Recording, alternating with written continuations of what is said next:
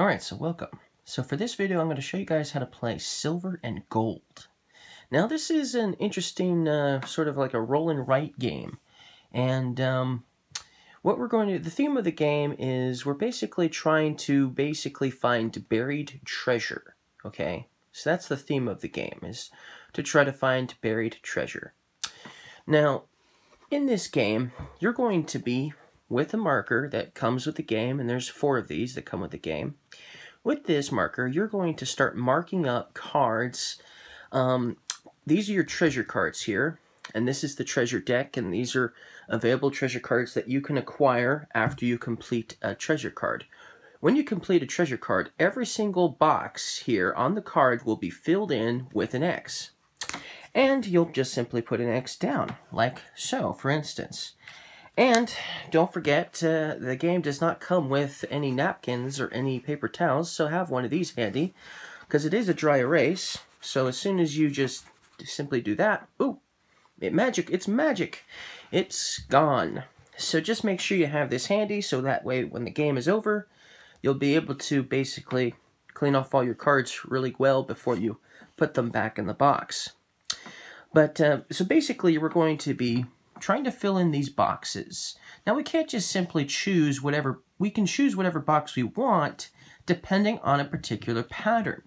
Now we have these treasure cards here, and this is the expedition cards here. One of these cards will be drawn at random, obviously from the top, so they were shuffled obviously, so it'll be a random pattern. And then based on that pattern, we'll be able to fill in some boxes, okay? Now the cool thing is they come in a variety of patterns, and you can rotate the patterns.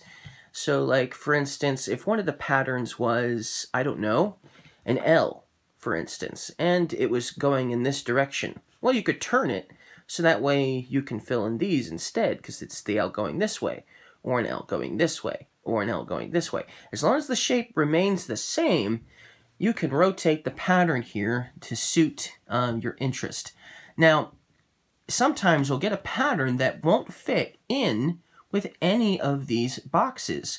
And that will probably happen, because as you fill them in, the boxes, there'll be less of them, and you'll get a pattern that's just too big for any of these treasure cards to handle. When that happens, you can just mark a single box with an X. Just one, okay? Just one. But that's what you can do. Now, you'll notice some of these treasure cards here, they have a bunch of different symbols on them. This one's got a coin. This one's got 2 X's as well. Also, you'll also notice that Manta up here, he's got some X's and he's got some coins, but he's got a palm tree on this one up here. Okay, so those are all the different symbols that will possibly be in these boxes that you'll be marking off. Now, whenever you mark off a coin, okay, whenever you put an X on a coin, you're going to basically put an X here on your scorecard here, on the leftmost coin at the top of the card.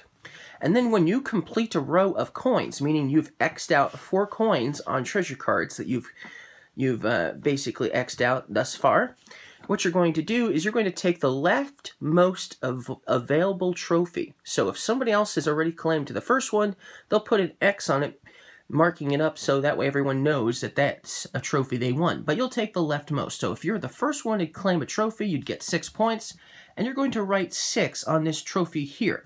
And then you're going to continue. You're going to continue to fill in these coins as you go. Now at the end of the game, all the points that you got for obviously completing trophies, and for every coin that you put an X on here, it's going to give you an extra victory point at the end of the game. So you're going to add up the numbers that you acquired through the trophies, plus the amount of coins that you X'd out to basically count up that many points that you received for that total. Now another thing you'll X out is the palm trees. And when you X out a palm tree, you're going to get 1 point for the palm tree, plus 1 additional point for each palm tree that is here in this available treasure cards here that are available. But right now, there's only 1 additional palm tree here. So if you were to X out this palm tree now, you would put the number 2 on that first box there next to that palm tree. And the reason why that's important is you can only do this scoring a maximum of 4 times. So once you've reached 4, you can't, no matter how many more palm trees you X out, you won't get any more points for. But then this box here will total up at the end of the game how many points you got for all of the palm trees that you were able to score. Now, it is possible sometimes to also X out 2 separate palm trees on your treasure cards here. If you manage to do that, meaning you crossed off a palm tree here, and if there was a palm tree here or something like that, and you were able to do it, in 2 different locations, you would actually, it would count as 2 different scores. So you'd do the first one of your choice, and then you'd have to do the other one, and that would obviously fill in 2 of the 4. So it's not like you get to do it, less often or more often. You're going to do it per time you X out a palm tree. But the maximum you'll always get is 4. Now, another thing you'll notice is there are X's on these cards here. This one has it, and this one has it. Whenever you mark up, put an X on a box with an X, you get to put you get to mark up another box with an X for free every time you do it. So if you were to fill in this X right here, and then you came over here and filled in this one, that means you would still get to fill in another one. And you don't have to fill in the card that you X'd out when you get that X. You can do it over here, for instance, instead. So it's a nice little way of trying to help you complete, obviously, your treasure cards, obviously. Now, there are a total of 1, 2, 3, 4, 5, 6, 7, and 8. Looks like there's 8 of them. 1, 2, 3, 4, 5, 6, 7, 8. So the last one here will never get revealed, okay? You're going to reveal these one at a time. The first player is going to do it. And each time you reveal the next one, it'll be the next player who reveals the next one. Now, the reason why that is significant is when a player is able to complete a treasure card or is able to gain a trophy, it'll be the player who is the first player who revealed that expedition card who is going to have first pick, meaning they're going to get the first available trophy on the left, and they're going to get to choose, obviously which treasure cards they want to put over here. Now, you're always going to obviously add to this when you need to. You're always going to fill that up with more treasure cards as you go along.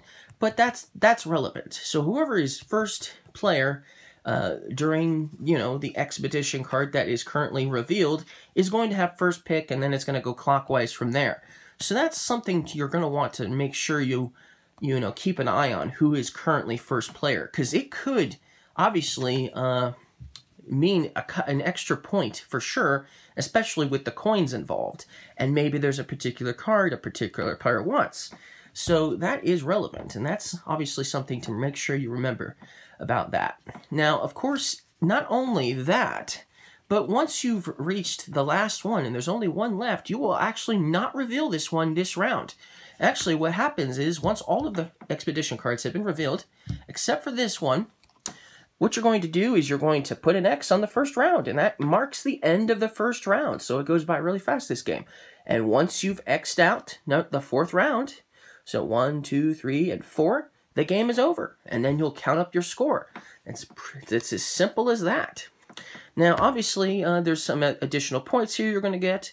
You're going to get points for all of the numbers that are on your cards in total. So every treasure card you were able to finish, you're going to count up all of the points on those cards in the leftmost corner, obviously. Then you'll notice that some of these also have a bonus. This is called a seal, and it's relevant for this location here on your scorecard. This bonus here means that you're going to score 1 additional point for every treasure card you completed that was green.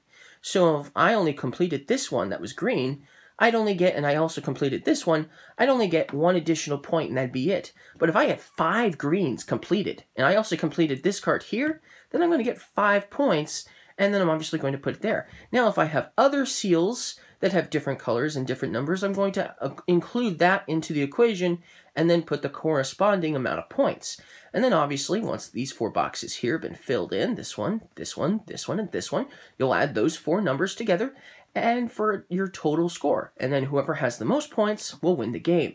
And that is how you play Silver and Gold. So in the next video, we're going to do a simple little gameplay to see how this will go. Mantom is going to be my opponent, and I thought, you know, maybe he'd like to be in the whole camera this time, since this is like the first time that there's actually room for him completely in the video. So I'll see you guys in the gameplay video of this game in the next video. And if you guys don't watch the gameplay, don't hesitate to leave a like if you guys liked the how to play of this game. Because this is kind of a pretty fun little game. It's definitely a game I think just about anybody is going to enjoy.